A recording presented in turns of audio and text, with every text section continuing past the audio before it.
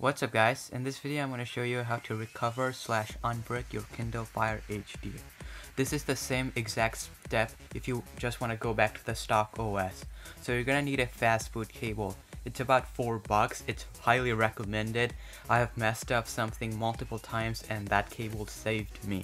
So this is the way how to recover it. The first link in the description is going to be the website that I would recommend you to go on.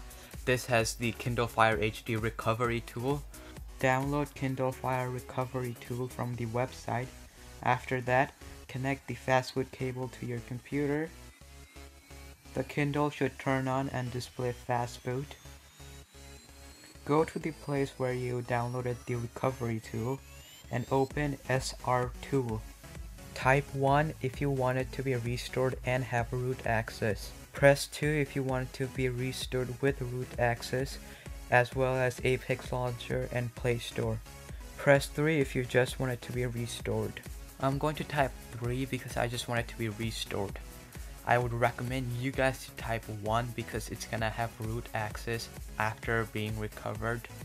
So now this is gonna take about 20 minutes. For me it takes 2 minutes because I've already done this before. After it's done, turn off your device and turn it back on and you should be back to stock Amazon OS. You have to set up everything again. Now if it still doesn't work, type number 4 which will erase the cache and user data, and type 1 again which will restore it back to the factory. If this doesn't work, try it multiple times, it should work. If you have any problem, leave a comment below. I'll try to respond to it as fast as possible. Thanks for watching.